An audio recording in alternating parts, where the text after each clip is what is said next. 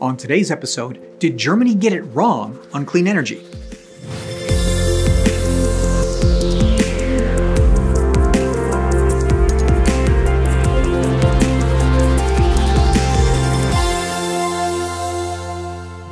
Today's episode of End of the Line is brought to you by Energiewende.com, a globally trusted source for engineering content. Check out this and many other exclusive videos for the engineering professional found only on Energiewende.tv today. Even the most die-hard climate change deniers, well, they have to concede one point. Fossil fuels for grid-scale electrical generation, well, they're going away. Now, the Paris Accords and a shift in the overall social climate has made CO2 reduction a political necessity in Europe and Asia, and it's fast becoming that way in America too. Now, there's a lot of argument on how much government should get involved in any transition, however. Now, it's no surprise that I've always advocated market-driven solutions that involve advanced technology to mass-produce alternates that deliver energy to consumers at lower prices than fossil fuels, well, because this makes the issue go away by itself. In Germany, however, where the green movement is particularly strong, governments there have gone in a different direction. The Germans call it Energiewende, a program that touches every aspect of power generation in Germany.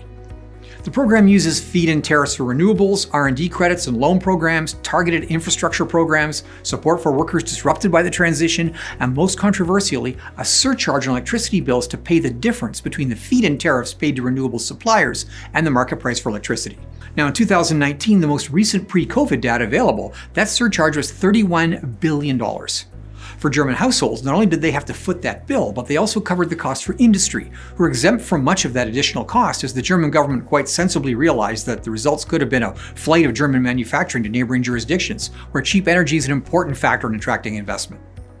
Now, the bottom line for residential consumers in Germany are electricity rates 3 times the US average. And here's where it gets interesting.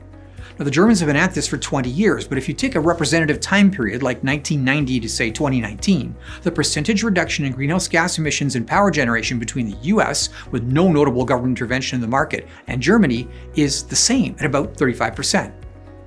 So how did the SUV driving, energy wasting, climate change denying United States of America match the greenhouse gas emissions reductions of Europe's most eco-friendly industrial state without major government intervention?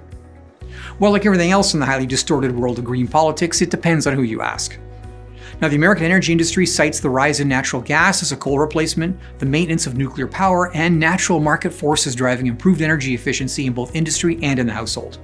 Now, on the left, groups like the Center for Strategic and International Studies, well, they cite the deindustrialization of America and Germany's abandonment of nuclear power, which otherwise would have resulted in even better reduction figures there. But however you rationalize it, the reality is that German consumers pay 3 times the rates that American consumers do for electric power, and the result is greenhouse gas reduction rates no better than the US. So what's the takeaway?